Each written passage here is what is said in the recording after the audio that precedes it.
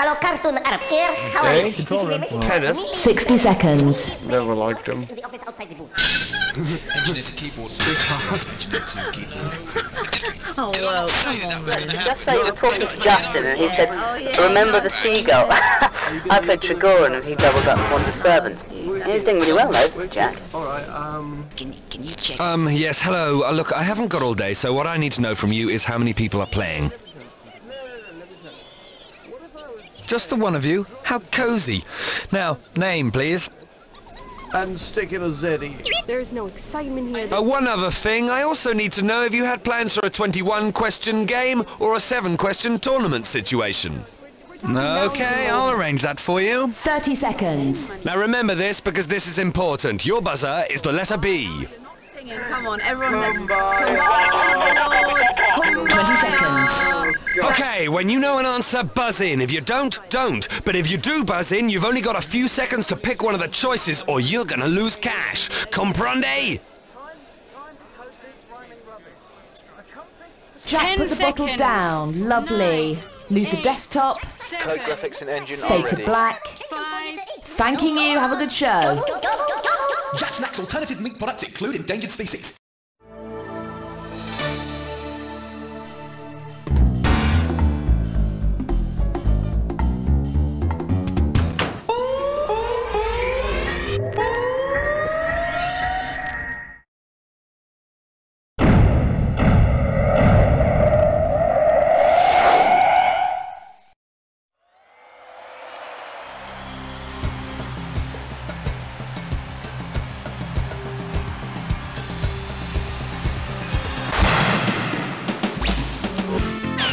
It's time for the show where pop culture and high culture collide! Hi there, and welcome to the show. Solitaire. No friends. From the list of categories, pick a category. And the category is... red or white with that, sir? Get it right, and I'll give you $3 grand. Okay, it's dinner party time. You've gone to a whole heap of trouble to rustle up a delicious spread when disaster strikes. I'm sorry, serious dinner guests. We just can't eat your food as we are all committed technophages. What should you do? Serve the metal, hide all your pets, take away the tablecloth, or lock up your children?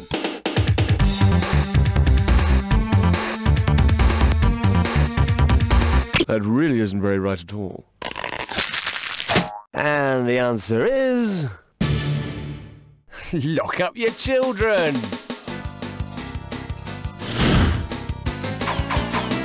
Pick a category now.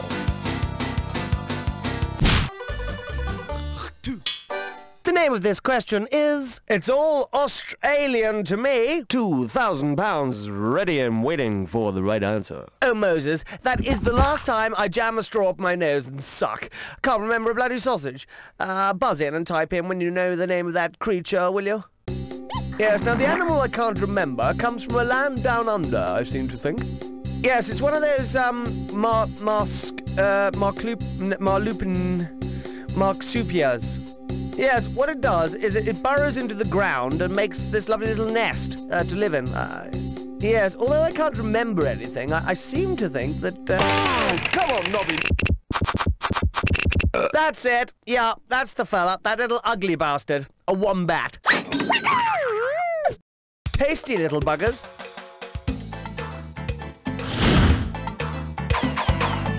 Choose a cat. Question 3. And the next question is... Movie Mutants. As far as the sheets available, £2 grand is up for grabs. Okay, listen carefully. You're a screenwriter. So here it is. You want to write a vehicle for Charles Bronson and Kevin Kline. If you were to combine the names of previous films they've made, what could the film be called? My Dirty Dozen Vinny, A Death Wish Called Wanda, The Big Pill, or Snow White and the Magnificent Seven Dwarf? A Fish Called Wanda meets Death Wish. You'll laugh, you'll cry, and you'll shoot a fish in the face. Choose a category. The light sounds of question 4. In terms of category, this is... Some of us are trying to sleep. 1K on offer for this one. The question is as follows. If I had a dry biscuit while watching a musical by Tim Rice and Andrew Lloyd Webber, what would I be crunching? An eclair at Hare, a Bath Oliver at Oliver, a Ryvita at Evita, or a Nice at Greece?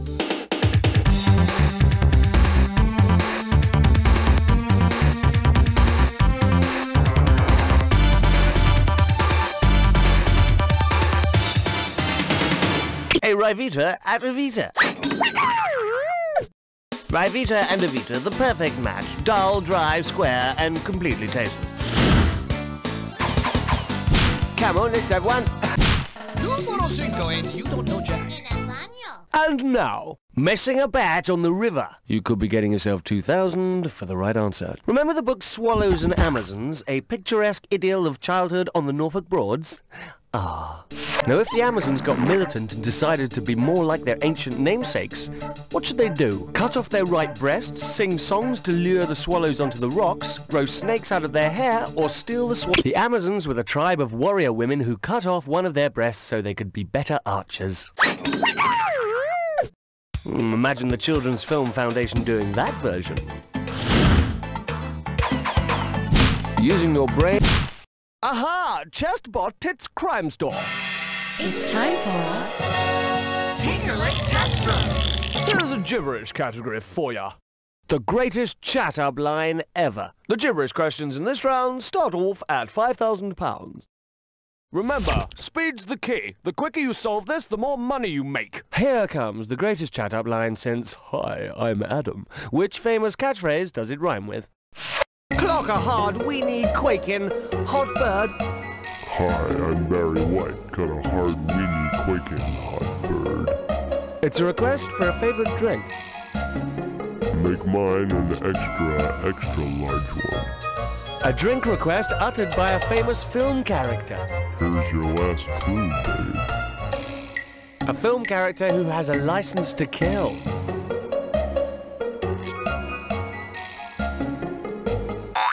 Baby, I swear to God, it's the first time this has ever happened to me, baby. I need a drink. Oh! Vodka martini, shaken, not stirred. Hey, baby, I'm back. Fancy a stiff one, honey. You got any categories on you, man? Come on, give us one. The 7 o'clock news with question 7. Categorically, this is the category of a slip of the tongue. And I'll give you £2,000 if you get it right. Undercarriage down. Let's land this question. The guard at the zoo said, the spotted owl is just one of the many birds on the endangered species list. This is an example of what? Conundrum, rebus, malapropism, or palindrome?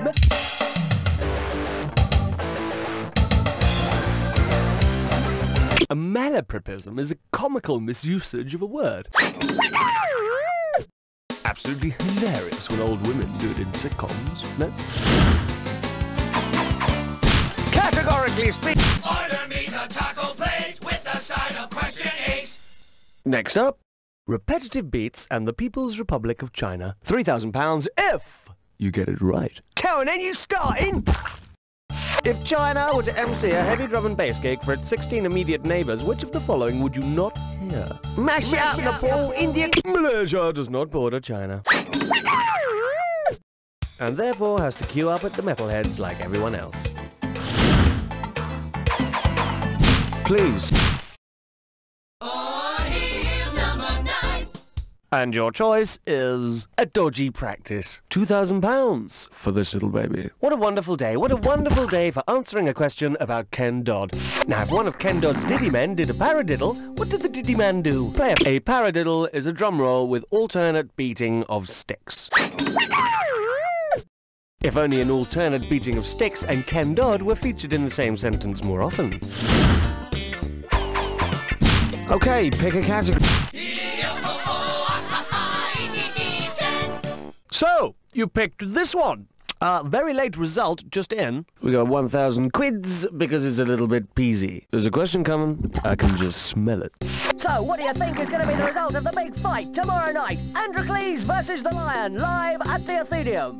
Androcles in the first by knockout, Lion by technical knockout, match abandoned or a draw, both dead.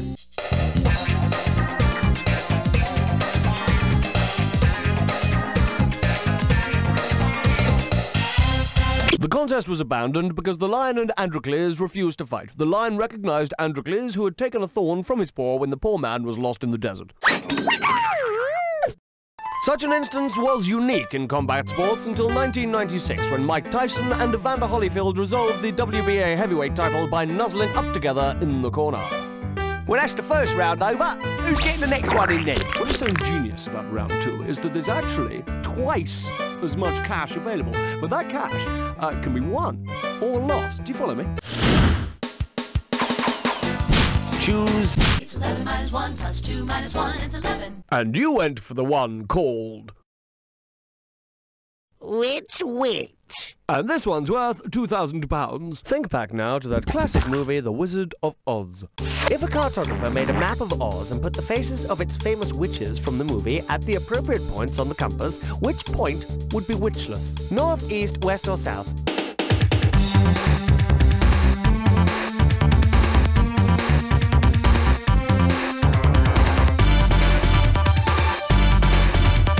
Whose feet do you think those are under the house? Now here's what someone intelligent would have said. There is no Wicked Witch of the South in the movie. Most Wicked Witches in the South have moved on to PR. Cap. 12. Celebrity voice impersonated. This one's called... Oh, God. What's it all for? And this question's worth £4,000.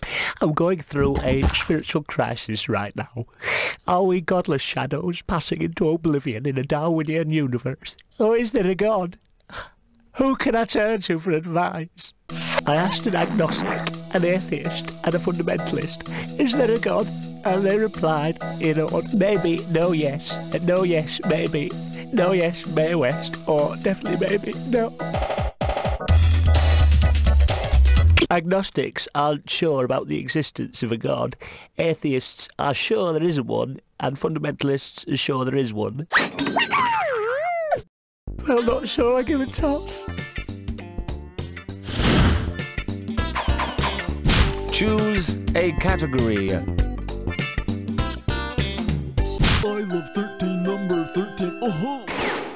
In categorical terms, you have chosen... Grease my ass! 6,000 notes if you get it right. Done that! Kill him! Groaters. Bashed him! If Zorba the Greek was a Greek Zorba, where might you find him? At Thessaloniki General Hospital, soaking up water in the Ionian Sea, rolling down Mount Olympus in a plastic ball, or skateboarding around the Acropolis.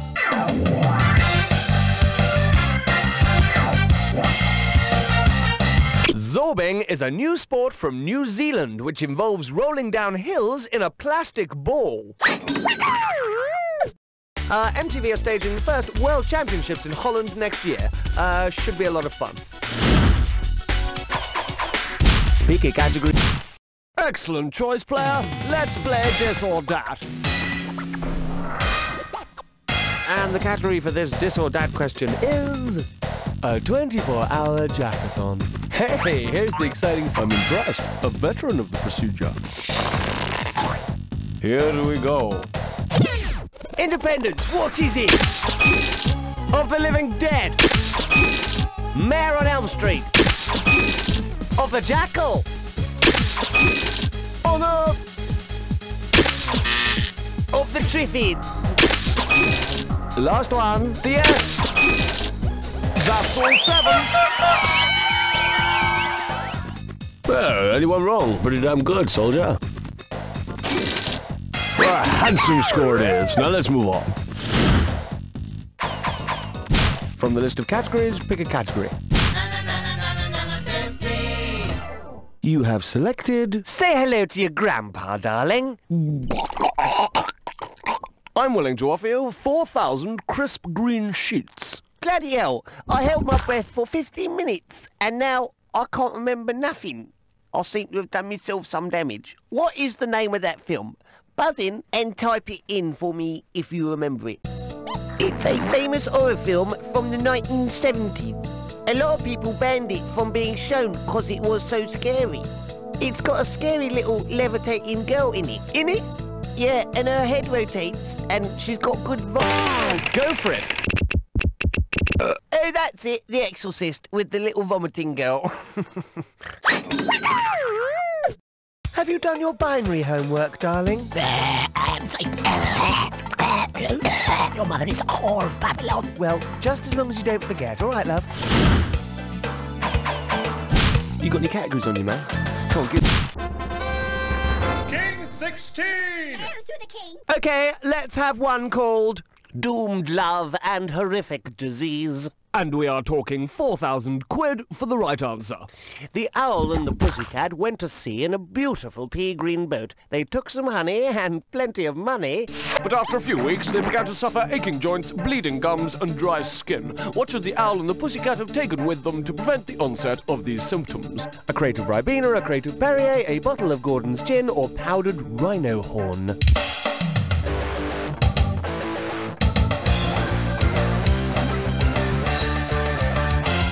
Ribena contains vitamin C, essential to prevent the onset of scurvy. Ravers are also avid Ribena drinkers. In fact, on a good night, they can average about 10 cartons an hour, with some ease. Please select. Shave your vein, keep it clean, 17. And here we have Ancient Gods and Twiglets. And it's a £4,000 question. Fingers on the buzzers, here's the question. The mythological gods of Greece and Rome are at the Deity Convention drinks party. Which Greek god might run into his Roman counterpart wearing exactly the same name tag? Dionysus, god of wine, Hades, god of the underworld, Hermes, messenger of the gods, or Apollo, god of beauty?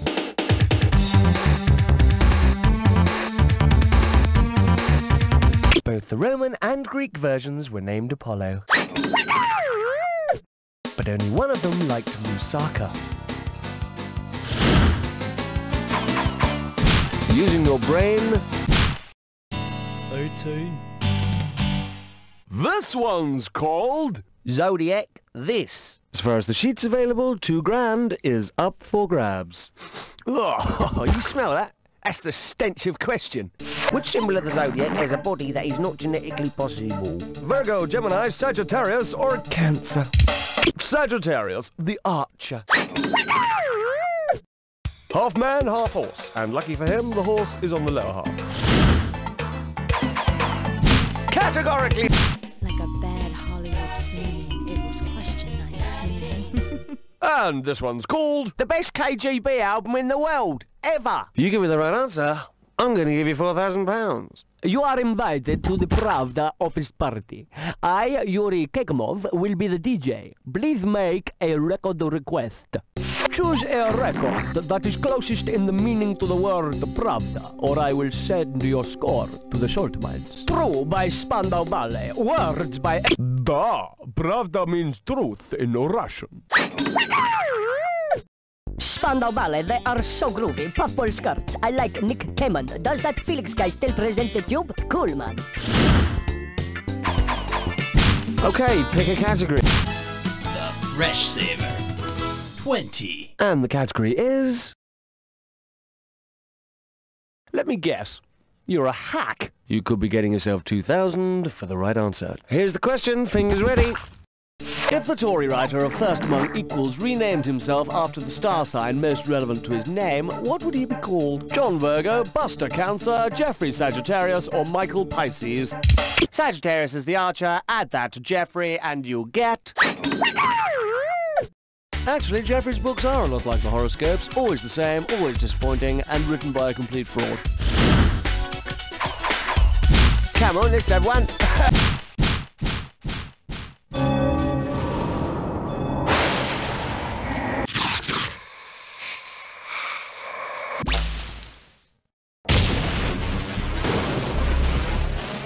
It's time for the attack. Oh, so you know the Jack Attack drill. Here's your clue. You're playing games with me. Don't mess with me, you swine. But I wish you luck, because I like you.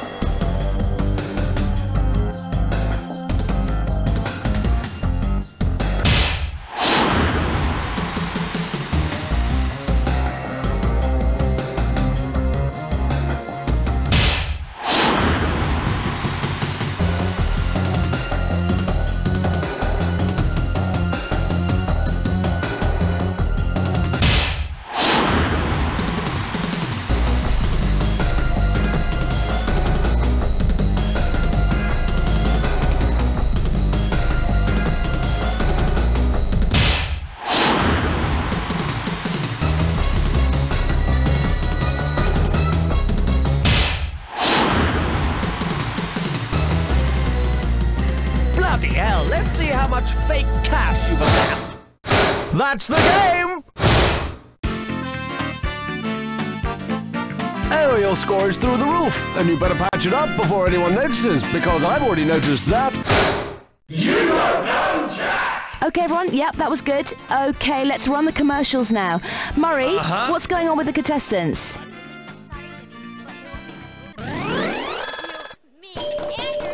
You've got the high score. Well done. Congratulations. Yeah, well done. Great. You're still a friendless moron, and I'm getting an idea why. Just call me when you want to play some more, by the way. What gives? Spacne! It's spackle for your acne. Less colored mortar that you apply with our new neon spatulas. It's waterproof, windproof, flame retardant, and scuff resistant. Spacne, it'll smooth you out. Spacne works better than grout. Spacne, say adios to your acne. Also available, Backney for your stubborn back acne, and for those really hard to reach places, try new Crackney. Hey, Carly, you see that cute guy behind me? I think he's checking out my butt. No offense, Sharon, but I really don't think so. Don't be jealous, Carly. Believe me, I'm not. What I'm trying to say is, Sharon, you don't have a butt. It may sound funny to you, but not to someone with congenitally flat buttocks. Hello, my friends. It's Ira Pudlis, and I'm here to tell you about a brand new product designed for those of us with a gluteal deficiency. It's called Free-A-Butt, and here's how it works. Right before you go to bed, spread a handful of the Free-A-Butt flavor crystals on your tushy. Let it set for a few minutes, add water, and go to sleep. And then let Free-A-Butt go to work. In the morning, you'll have an ample bottom the whole family can enjoy. Hooray! Atta girl! And just think how impressed your friends will be. Hey there, Carly. Sharon? Oh my God, look at your ass! It's a miracle! No, it's not a miracle. It's Free-A-Butt. All I can say is, girl, you are back.